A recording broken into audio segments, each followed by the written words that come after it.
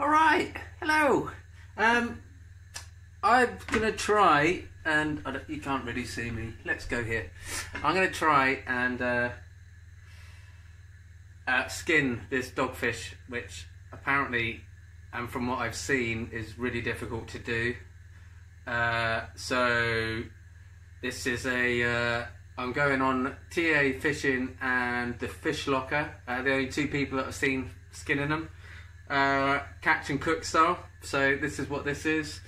Yeah, check those guys out, because TA Fishing is great. Loads and loads of fishing stuff, like tons and tons and tons. Loads of info, great information. And same with Fish Locker, foraging, shoreline foraging, fishing, pots, lobsters, crabs, you name it, if it's to do with the sea. Both of those guys pretty much will give you loads of insight, give me loads of insight. Hence we got the tools, got this knife, which is my Opinel stainless, and I've got an Opinel carbon as well actually, which is there, because they're great, man. Really thin blade. I'm into bushcraft and stuff, so I've got some really chunky knives. They're too big to do anything with. Like, yeah, if you were surviving, you can chop a tree down with it, but I've got one knife which is my favourite, which is only 3mm thick. Use it for everything. It's not full tang, but it's great. Like, it's just a brilliant knife. And this is in my pocket all the time. Stainless steel. Take this into the beach. I did have another knife up until today. You will see that I was using it earlier, maybe to chop up bait, and apparently I left it down the beach on the rocks. So pretty disappointed. But anyway, the crabs are in the freezer, bottom drawer. Again, I've seen a few people cooking those. I've got a pan on the stove with salt and some vinegar, heavily salted. Smash fishing, brilliant foraging, real inspiration really to get outside and go and find your own food for free. Lives in Guernsey, so he's a lucky guy. Massive tides. I'm on the Isle of Wight. We get like 2 metre tides. Tide range, really small, really weird. He gets like 12 metres. So when a tide goes out, you know, stuff that's under the rocks, he's getting lobsters every time, spider crabs, you name it, man. He's finding it, and cooking it on the beach, great. So that's been a good thing. So I'm going to cook the crab as he does, really. Apart from the freezer thing that I've seen somewhere else. I don't know where I've seen that. And HAZE Outdoors, he's always going to the beach, he's into bushcraft, he likes to drink. Massive, brilliant sense of humour. Really fun guy to watch. Hasn't got as many followers as so many other people, and he really should. He's got his own brew, man. He's great.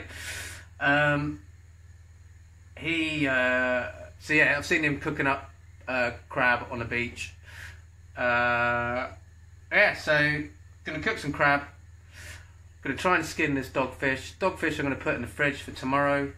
Crab I'm gonna pick, but I'll do that later and probably maybe come back to that, show you that, and then that'll be it. Anyway, right, so let's get to it.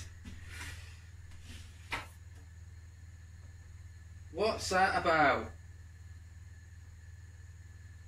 Mate, the nerves in these dogfish is insane. Because it's got no guts. It's been dead for about an hour,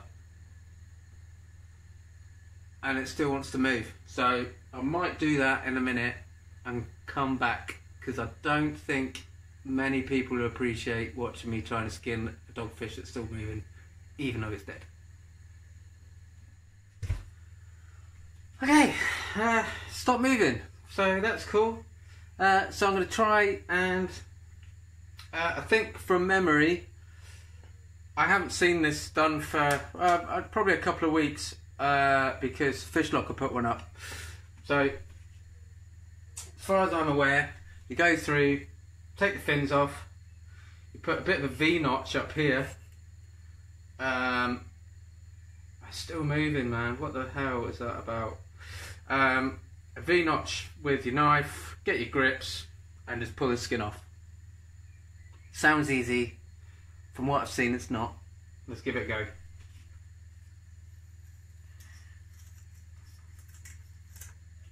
Right, one fin. Yeah, you're still going to do that, huh? Guess you take these off as well. Can't really remember. Man, that's not right, is it? Well, sorry guys, I did not anticipate this to be on the wriggle. I mean, I've seen when I was a kid, I caught an eel, like when I was really young, and that thing was wriggling outside, man, for like a day, like after it was dead, much to my mum's disapproval, because we never ate it anyway. Do you know what I mean? It was so wrong.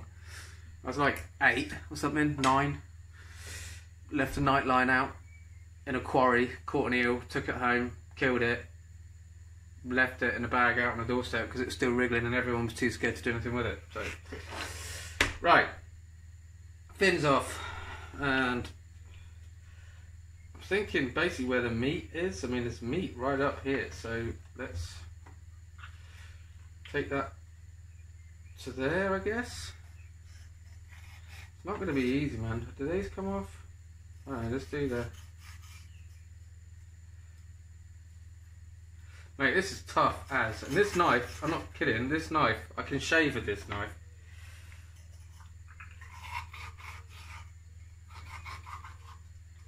They say it's going to need a bit of a sharpen after we're done here. Okay, now we're getting somewhere. Let me move around. Can I see me?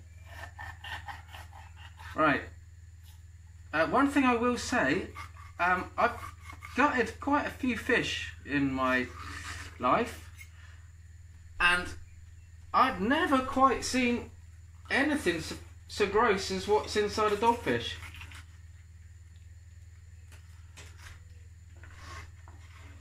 Right, that's our skin cut all the way around. Then they do a bit of a thing here to get a bit of a lip to grab hold of, which we've got. And then you get your dirty dish cloth towel, tea towel that you chuck in your fishing bag, grab it by the head and give the skin a yank, and we'll see how that goes. Because I don't think this is going to be easy, but oh mate, oh shoot, that's a lot tougher than I thought. That is crazy. That is crazy. Well, we got it. Come on, baby. Ah, you son of a gun. Wow. What's occurring here, man? I'm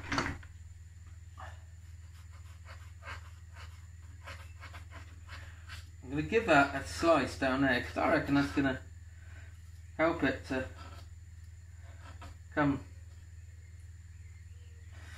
off. Now, sure, everybody knows, but I'm going to say it anyway.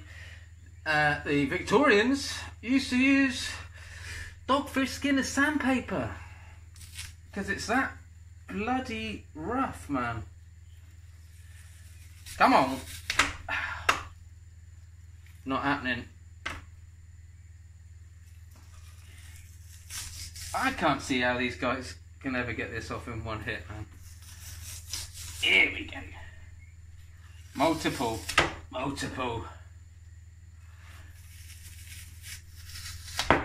You come in. Apparently these have got cartilage in them, no bone.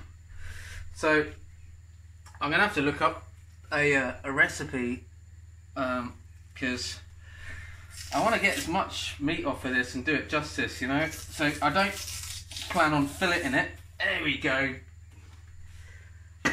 Yeah, I don't plan on filleting it because I want to get every piece of meat off. So I'm going to trim the tail off there. I'm going to have a look at, and I'm just going to chop it up, maybe stick it in a curry or something. But we'll see. Let's get that off. Yeah, interesting to see. Yeah. So there is. There seems like a bone, but I mean I can pick it out. Obviously you're gonna have something going on here. Who knows? I'll look it up, see what the best advice is. Anyway, let's take this off here.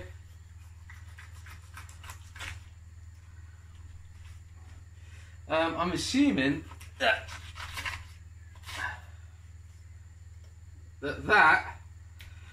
head, tail, I've left the guts outside. Stick it all in the freezer, all in a lump. That I'm going to say is going to go back in a pot.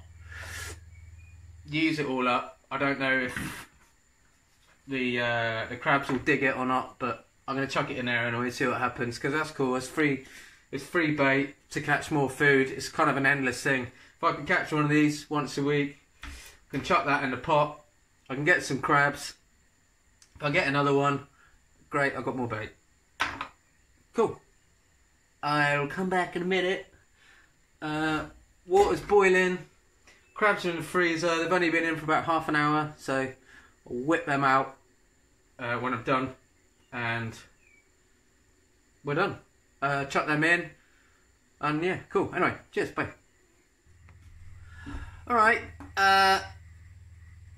it's been over an hour, so I'm going to get these crab in the pot. I might pick the phone up and show you. Just going to whack them in, close the lid, come back in 10 minutes, 8 to 10 minutes, just to show you what they look like when they're cooked, and then get them out,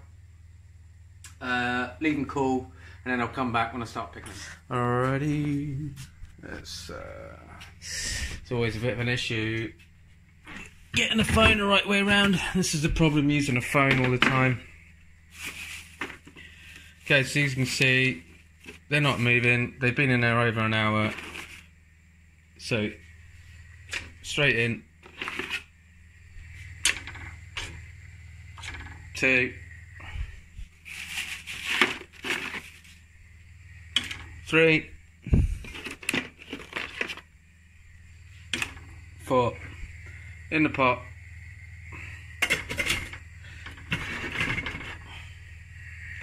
That's it, whack that on full, let that come back to the boil, and then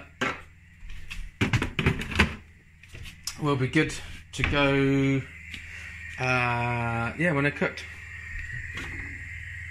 There we go, changing colour already, it doesn't take long. So yeah, I'm going to give them 10 minutes and then come back. Hello. So you can see that those crabs are all cooked up. 8 to 10 minutes is what I was supposed to cook them for. About 15 is what I ended up doing because I ended up looking at the videos that I'd already taken and I got distracted. So they probably cooked a little bit too long. I'm hoping this will be alright. They certainly look alright. They smell great. I mean, they smell straight to the sea, which is always good. Yeah, so I'll basically what I'll do is I'll run through one, kind of half, and then yeah, and then that'll kind of be it really. And then I'll just, the next time you see it, it'll all be in a bowl, and I'll be cooking something with it or sticking it in a sandwich. I don't know what I'm gonna do yet. I'm starving, but anyway. Right, so we'll take all the claws off. Now, I don't know if there's a bit of meat in that. But what I tend to do is just take the meat out of these. This is what I did last time. And you got that. there, that's one of the smaller legs. So you got a big chunk there. That's quite a decent sized bit of meat. I didn't really bother doing these ones. Maybe I'll do it this time, I don't know. And obviously you got the claw, which has obviously got the big bit of meat in. So I'll just get all these off a minute, just really so I can show you. I'll give this one a quick dap. Let's get a bowl. One thing you'll have to be careful of when you're doing these, and I only noticed, you know, when you snap the limbs and you get these bits come out, the little fibrey bits. Zoom, like focus on that, for fuck's sake. And yeah, they're all right, but there's one inside the claw, and if you chew on that, you know about it. It's like chewing on glass.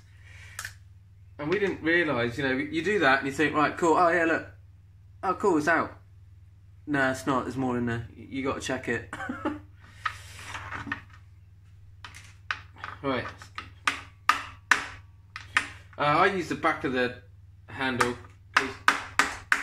When I did it before, I found it. Oh man, I found it. I smashed it to bits. I got a feeling because I've overcooked this, it might stick to the shell a bit more. I don't know. But yeah, basically what we ended up doing is we picked it all and then just run my fingers through it all. You know, just rubbing it in your fingers just to find any bits, because I didn't do that the first time, and I had a like first bite of what's supposed to be a really nice home caught crab sandwich, and mate, it wasn't a good experience.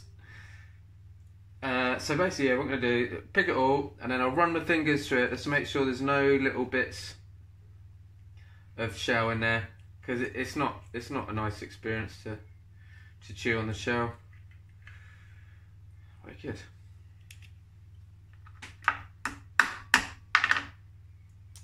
And yeah, we'll just make sure we get all the bits of meat and all of that. So that's part of the claw anyway. I'm not going to do it all. I just want to do a bit really, just to show you. And they're really fiddly. They're not the biggest crab in the world. The claws aren't the biggest claws in the world. The legs aren't the biggest legs in the world. Yada yada. Okay, right. So now we've got the body, which is where most of the meat is. To be fair, let's move this over here so you can actually see. So I'm just going to pull the little thingy off. That means it's a male. It's got they're all males, I think. Yeah. So basically, this got this little flap. If that's pointy, it's a male. See that? If that's pointy, it's a male. If it's rounded, it's a female. But anyway, so that's, and then once you got that, it makes it really easy to pick shell. I might take some of the brown meat out of it this time. Didn't take any of the brown meat last time because I thought, well, it was all a bit mank. But took the brown meat out of the edible crabs, the brown crabs, and it was great, man. It was strong. Did we take the brown meat out of these last time? I think we might have. I don't know. So yeah, so I've pulled that off, pulled the little mouthy bits off. These are the, what do they call them, like dead man's fingers, feathers. I don't know why.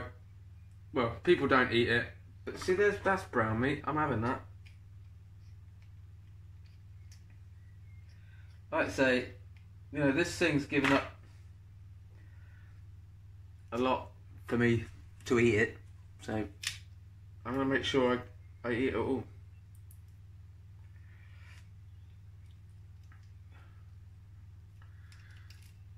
There we go. Right, so you snap it. Snaps in half, basically. Let's get rid of that.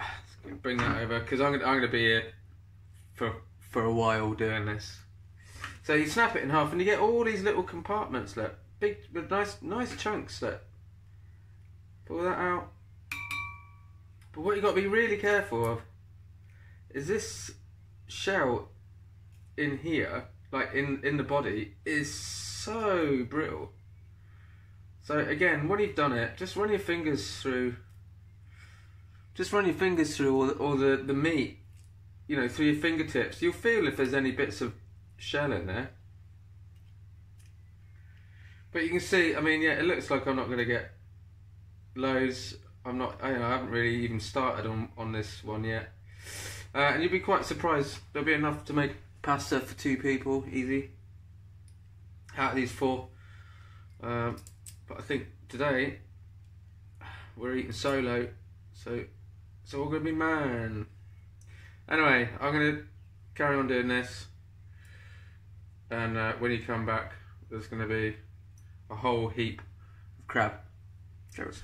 Alright, whoa, what's going on here? Oh, there we go, that's better. Don't have to bend down so much. We're all done. No idea what the time, how long that took. I'm going to say it's quite a while. Maybe an hour. It's quite fiddly, they're quite small. I don't know what it was, if it was the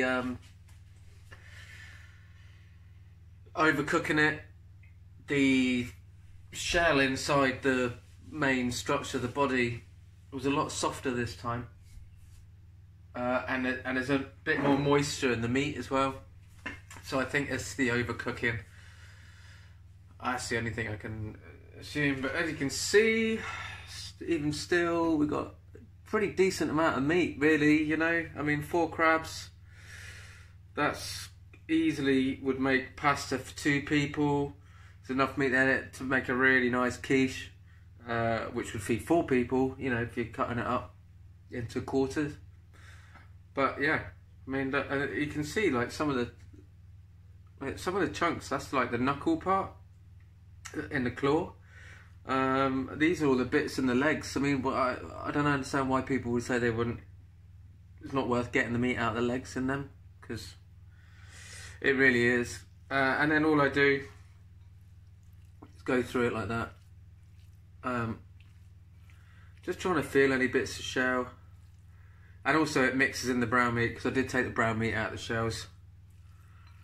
That's the flavour. I mean, what's the point? Like, oh, not eating the... It's like not eating thigh meat or leg meat on a chicken. Mate, if you're going to kill it, eat it. Yeah. So, little mini rant over. That doesn't feel like there's any shell. So, going in the fridge, and that is going to be eaten tomorrow. Or later. I don't know. Tomorrow, I'll get a menu done up. A menu. I'll cook something with it. Cheers.